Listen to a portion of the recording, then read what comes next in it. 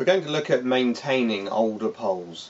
One of the downsides of composite material poles is that with extended use the surface will wear. Often this happens just in one or two spots, perhaps where the number 1 or number 2 section is clamped in the closed position. I have an 18-month-old Xtreme pole here, and it's done the typical wear where it's worn right at the top of the number 1 and 2 section. So usually in use now I leave it slightly open to avoid that patch of wear, but we can restore that finish so that we don't have to work like that anymore. I'm going to show you how to restore that finish, those areas on any make of pole, and also looking at the built-up section on an Xtreme, how to restore that finish as well after extended use. Right, we've removed the 2 sections that I want to work on, the section 1 and section 2, and you can see there's a little area of increased wear just below the clamp. This is because they are used more often on low level works clamped in this fully closed position and receive a lot more lateral wear. So first thing we're going to do is we're going to address this type of wear. This will be the same for any make of pole. And take some masking tape and carefully mask off the section to be worked on. We don't want to risk getting any of the epoxy resin over the rest of the pole, or it will affect the diameter of the pole and make it unusable. And do the same on this one.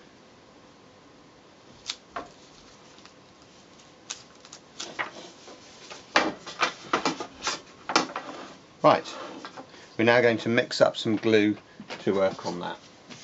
For this I'm using acrylic adhesive that we sell, but any epoxy resin such as Araldite Rapid or anything like that will work. On these you have to puncture the top by doing that and then pull the lid off, and then I'm going to squeeze a very little of the mixture out. We don't need much at all. And then using a screwdriver mix the 2 halves together. This particular brand doesn't need much mixing, that's enough mixing.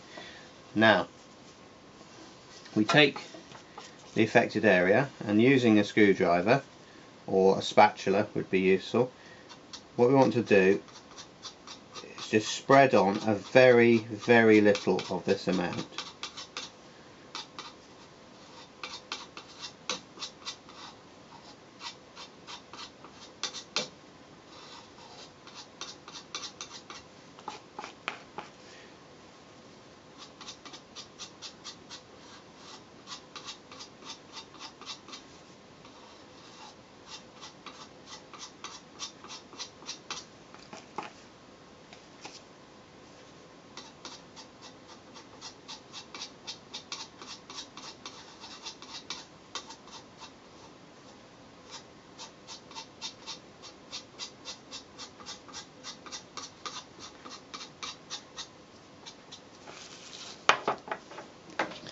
Now before that's dry, take something with a flat edge and smooth it off. In effect you're almost scraping off some of the material so that you get as smooth a finish as possible.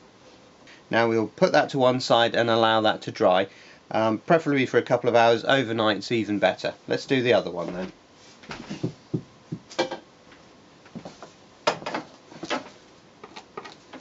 Do the same thing again.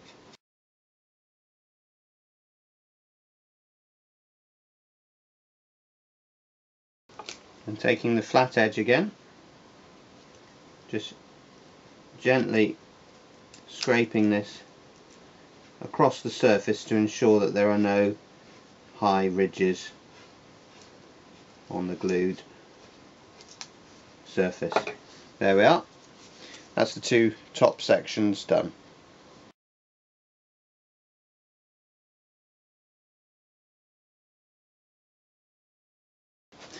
We're now going to look at restoring the bottom of the section. This is an Xtreme pole, 18 months old, and just as the top has started to wear away, the clamping area here at the bottom has started to wear slightly. Now we repair this in much the same way, but slightly differently in that we have to mask both edges in order to create the build up again. So we can see the wear's gone down to about there. So you put masking tape around that. And here we're going to apply more masking tape because there's a slight ridge here which has started to wear away on one of the sides. We're going to use 2 or 3 wraps of masking tape to build an edge up. Here we go with this.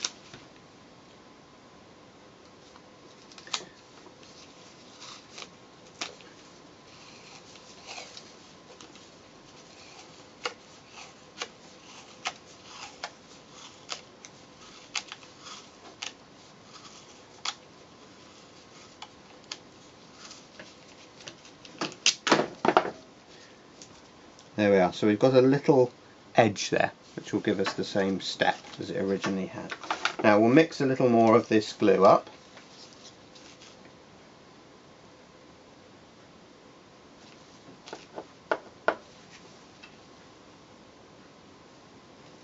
Put the cap back on.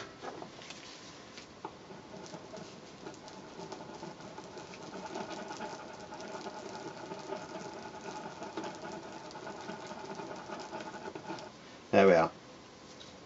Let's mix that amount.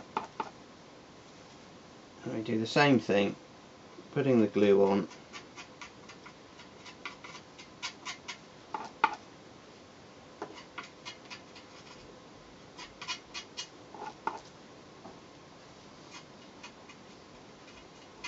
We put more glue towards this end than this end because it's slightly tapered because of the way it's worn.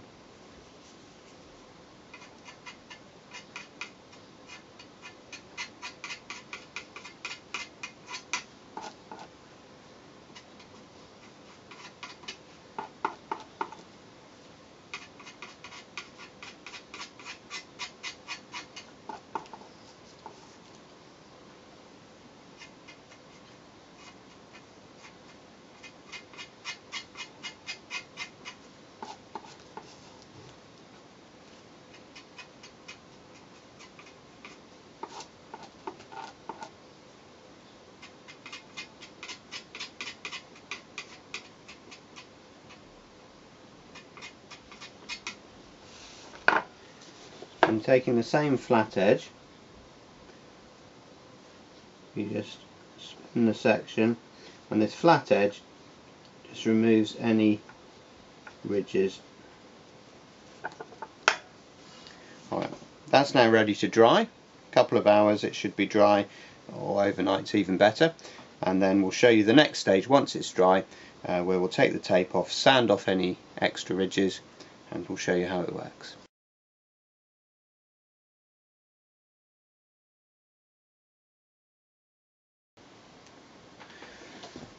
The glue is now dried. We left this about an hour with this particular brand of glue, and you can see that it's built up an area at the top of the pole. Now in actuality we don't need all of that glue, so what we do is take some fine sandpaper and sand off any ridges on the top surface of that glue. So we're sanding off any of the high points on that built up area. You can see this has taken off a lot of the high points and just left a very thin layer of glue. When that's done, you take off the masking tape and you're left with a refinished top section. We'll do that again on this one.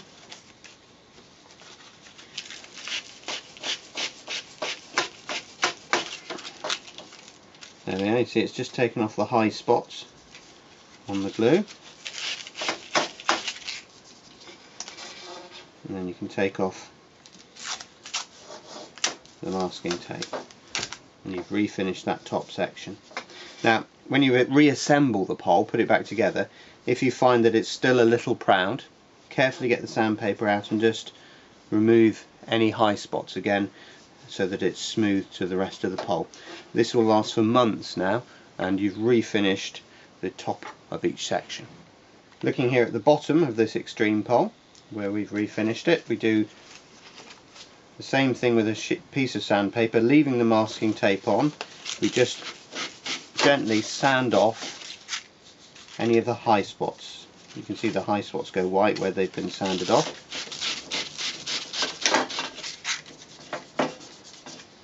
To give as smooth a surface as possible.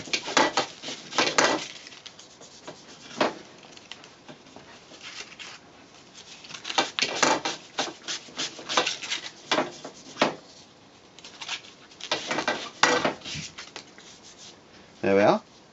That's smoothed off the high spots. And there we go.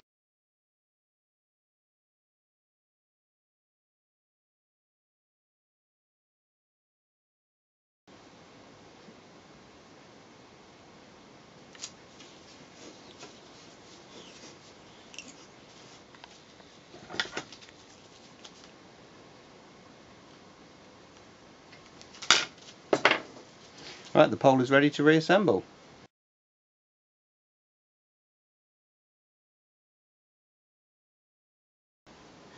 Here we have the pole completely reassembled, and the spinning has completely gone from the sections. The clamps clamp tightly in the fully closed position again, and they also clamp tightly in the fully open position. No spinning at all. That's a quick and simple way of restoring your pole when it's worn.